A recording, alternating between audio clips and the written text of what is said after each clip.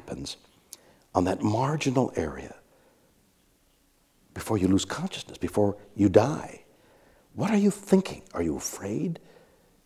Are you resigned? Are you conscious? And is the mystery of life and death revealed?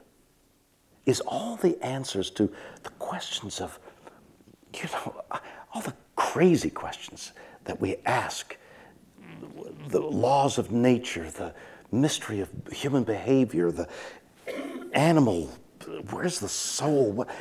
All the minute and large questions, is that revealed? Because we're tortured by, what are the answers? What are the answers to the questions of history? What are the answers to the laws of nature? What are the answers? Why is there a galaxy that we've just discovered 13 billion years out there whirring around in chaos? Why hasn't it settled down by now? It's the oldest damn galaxy, and it's still whirring around in chaos. Why?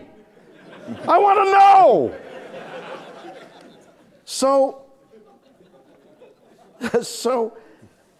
I thought, at the moment of death, Kirk would look up and see death, whatever it is, approaching, and face death the way he had faced all those aliens, which was a mixture of awe and wonderment. And so I added the word, oh yeah, and died. And it never sold. It didn't register. They weren't close enough. I never had the moment. I thought that's a good moment. Whoa, no, there's a good moment. There's a truthful, honest, philosophical moment as an actor. Never saw it. It was like there but not there. And so that's what happened in the death of Kirk.